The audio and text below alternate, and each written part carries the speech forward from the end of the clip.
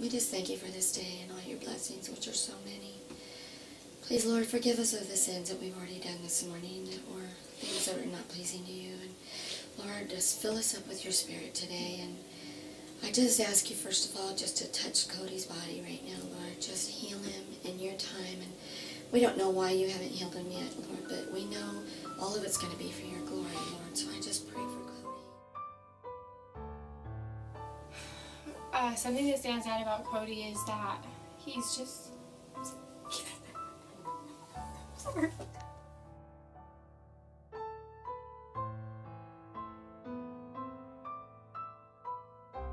I remember Kody every Saturday morning just waking up so early, eating his breakfast, and just rushing my mom out the door. Couldn't stop smiling and couldn't wait to get out to the soccer field.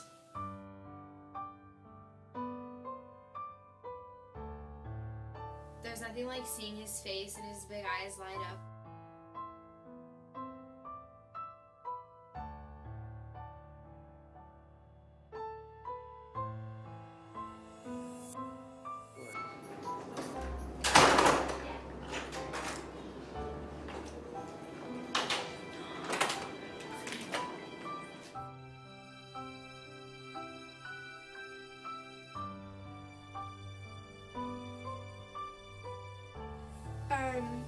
On December 28th, I took Kody to his pediatrician because he was really swollen, and like it was extreme because he's very thin, so he just looked really fat.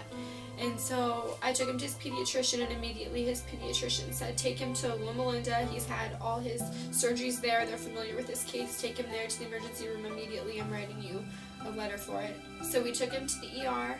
I waited there like all day. Finally he got admitted, and they only kept him for 3 days, saying that his body was filling up with fluid.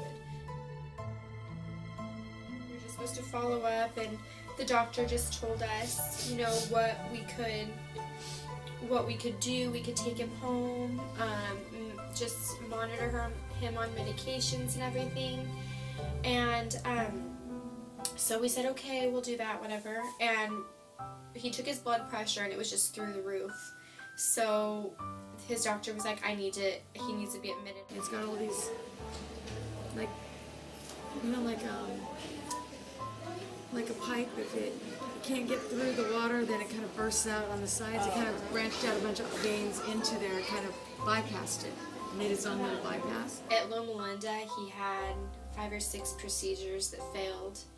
And then at Children's LA, he just had 1 surgery 2 weeks ago. That was a pretty big surgery. It was really rough on his lungs, and that's the only one so far. So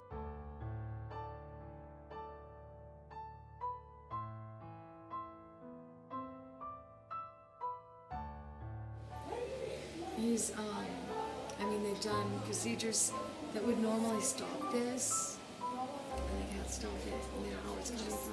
being in the hospital for 3.5 months, just not knowing what is going to happen, not having an end date, not knowing when he's going to go home, and just like having doctors basically just guess what could be wrong and testing it, and it turns out to be a failure, and he just still finds a way to keep courage and keep faith in it.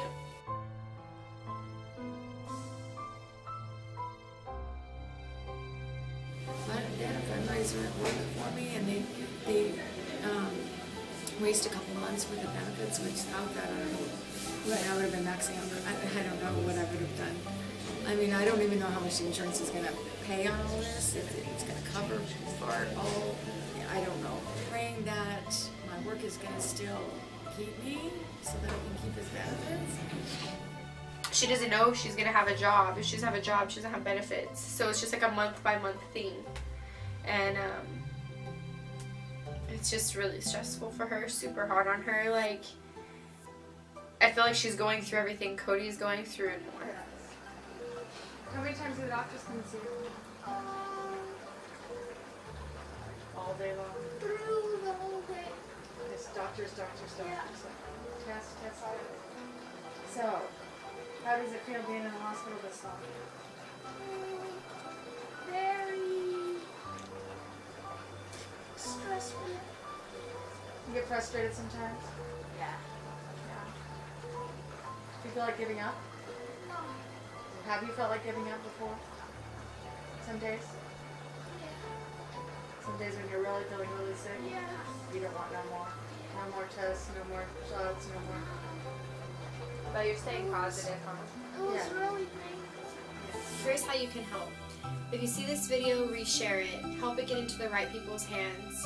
Tell people Kody's story. Another way you can help. We're making bracelets that say Cure for Kody. Keep one and give one to a friend. Help to pass on Kody's story.